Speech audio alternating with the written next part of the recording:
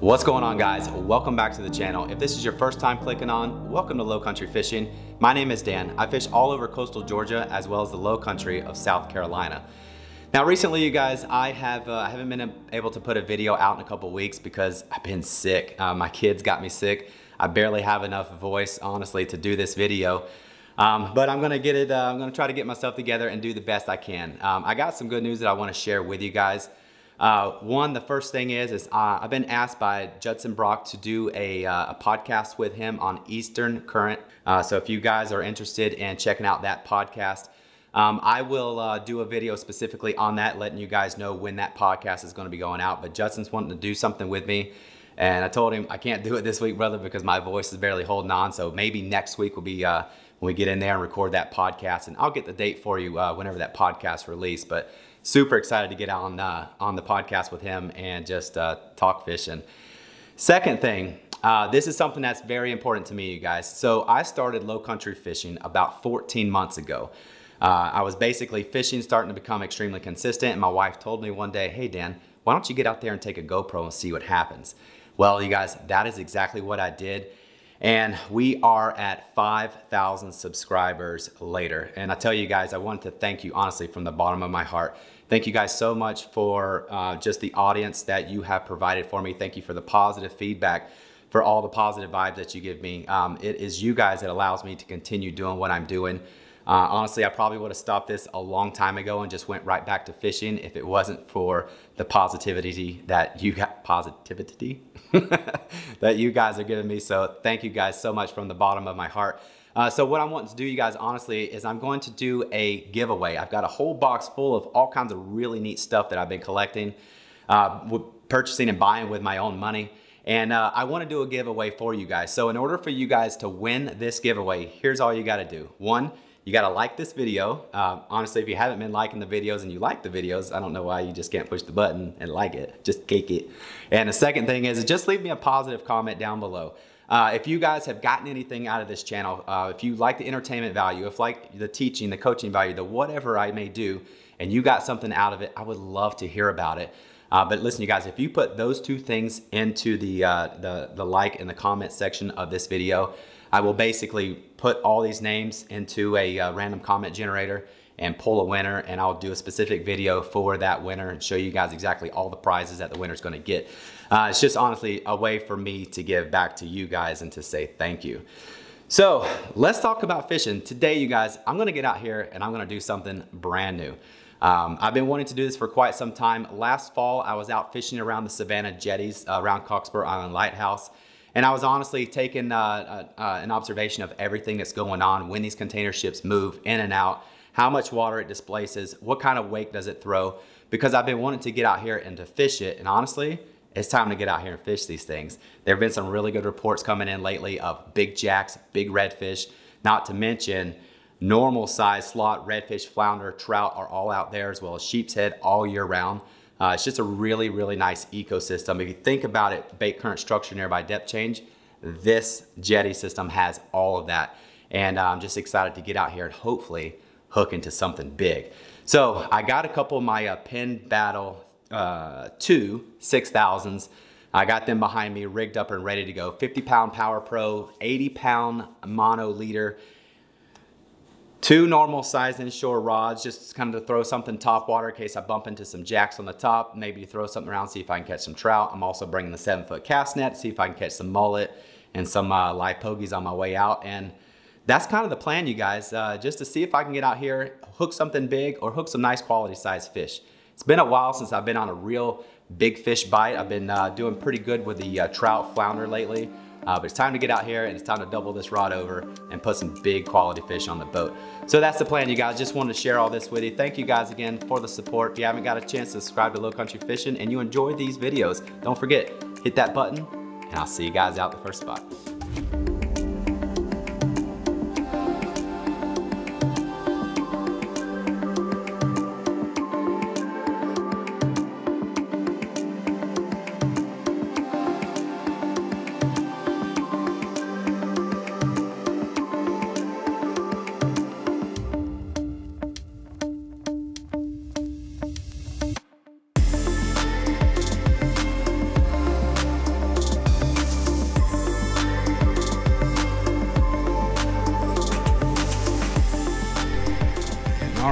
see what we got here. It's still there.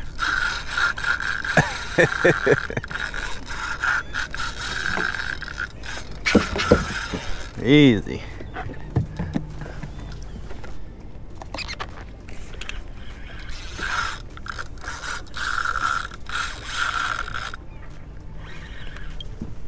Come on, baby.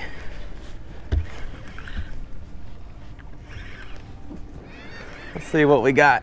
Got a little bit of color. I see the lead weight.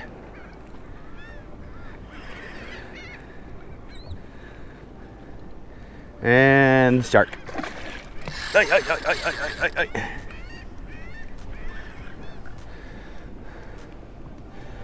What is that? Come on up. Looks like maybe a black tip. I'll be honest with you guys, I do not know my shark variety, my shark species that well. So if you would like to comment in the comment section below what kind of shark this is, by all means, let me know. Cool thing is I got the drone out there flying. The drone's picking up all this. Oh, and the back of the rod's, the rear rod's going off now. All right, let's see if we can make this quick with this guy. Come here, buddy. I may just cut this hook if he gets crazy.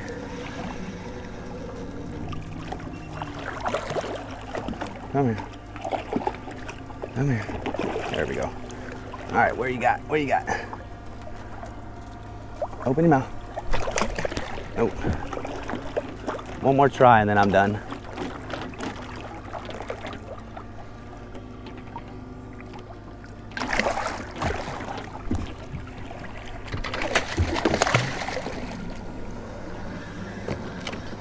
All right, we're done. We are going to cut this guy as short as we can. Thanks for playing, player. All right, that's out of the way. Now let's go see what's over here running sideways. Of course everything happens at once. All right, let's see, who are you? Who are you? What have I hooked now?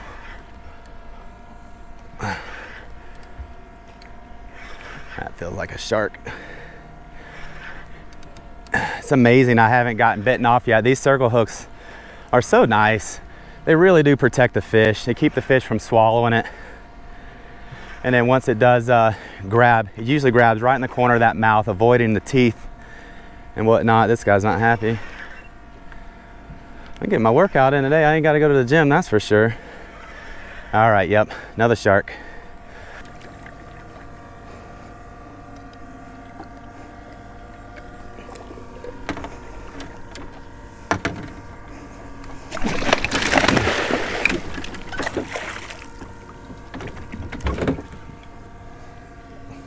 Well, he got in the trolling motor anyway and got off. And that time, he officially took my D-hooker. Boy, this is gonna be fun. 2 sharks already within the first couple of minutes. Is the lens wet? It's gotta be wet. He's out here trying to ruin my TV show. All right, well, I got 2 rods I gotta re-rig now, so let's go get them rigged up and get this drone in before the battery gets too low. All right, so this is my 3-ounce egg sinker. Let's send it back. Kind of somewhere in there. Drop this drag off. I don't lose my rod if I get a big fish. And this guy's gonna go to the left a little bit more towards that eddy. I don't know if I can reach it, to be honest. We'll see.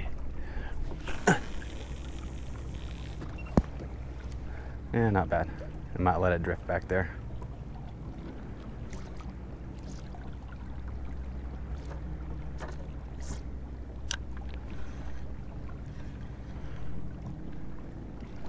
All right. Loosen that drag. Perfect. Perfect. All right. Now we're set up. This is what I wanted. All right, so I got some of these little pilchards that I keep calling chummies because I'm going to chum with them. So I'm going to take my little Cuda scissors. I got this on Amazon. These are really nice quality. They're I think I might have paid 18-20 bucks for it, something like that. They're not terribly expensive, but they're apparently made of titanium, so it's got a cool titanium factor on its own. But all I'm going to do is I'm just going to cut these guys into little bite-sized pieces and try to get some stink out here in the water, just like that. So I'll cut up probably 2 or 3 about every 15 minutes or so, and see if I can start to get these guys corralled up back here off this point behind the boat. These fish will absolutely smell the juiciness that these pilchards and the guts and the gunk and whatnot has, and they'll hopefully start schooling up or start working behind the boat, trying to figure out where that's coming from. I don't have a pile of them, but I got enough to get me started. There's bait all over the place too, so if I run out of bait, it won't take me, I got bloody. It won't take me but 5 minutes to get out here and go net some more bait. Got something on here. He didn't even know he was hooked. I didn't even know he was hooked.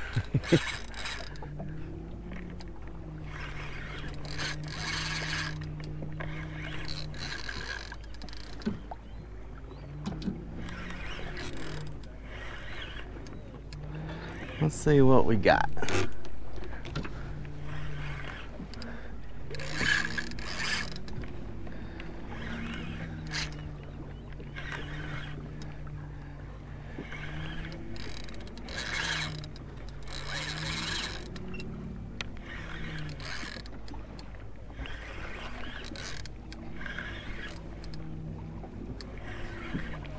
Come on up.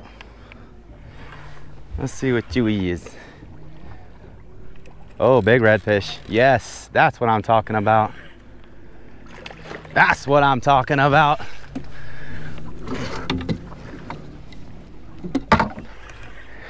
This is what we came out here for.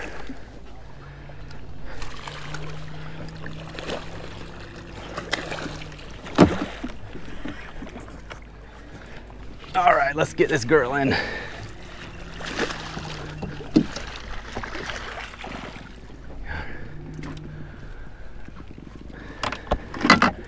Woo! Yes, dude. That's a big fish. That's what I'm talking about. And the funny thing is, guys, I did not even know I was hooked. Oh, she's tagged. How awesome is that? Oh, this is my first caught tagged redfish. How sweet.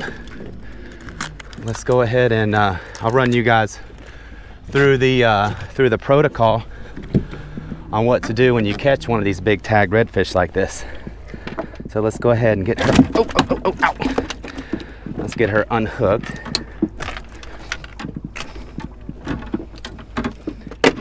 All right, that's out of the way.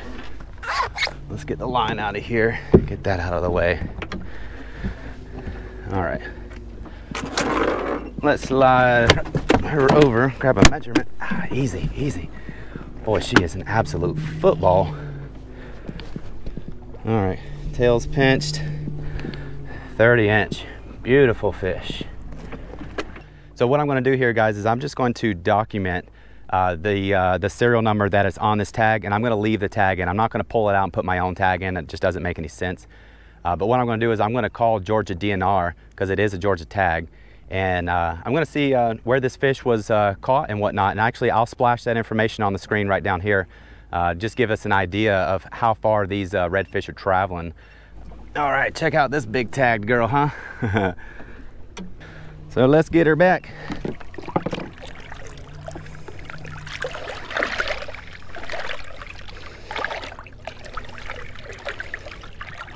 All right, just kind of holding on to her here, waiting for her to kick. I don't have the best grip. My gloves are a little slick and she's a little big, to be honest with you. So I'm just gonna hold her face into the current like this, kind of move her around, and I wanna wait for her to kick off.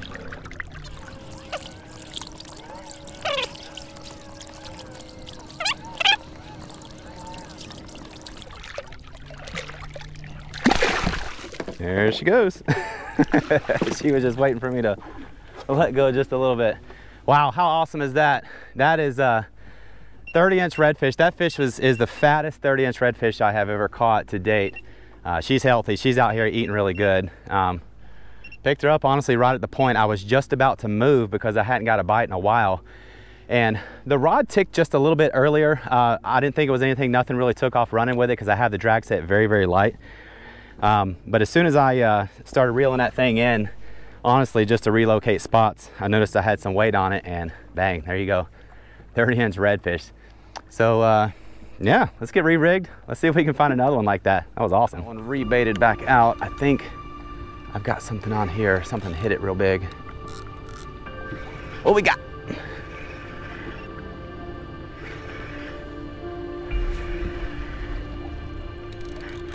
There she is. Wake up, baby.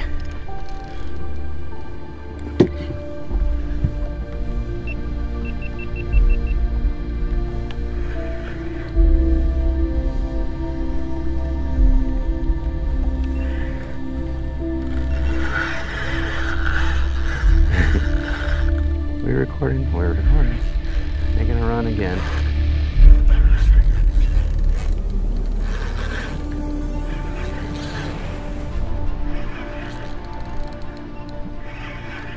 Look at that redfish I'm looking for.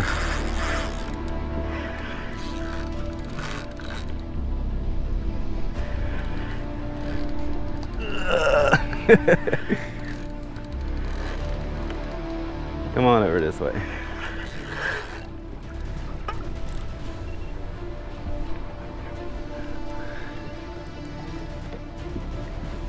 Playing rodeo with the rods here. Come on up.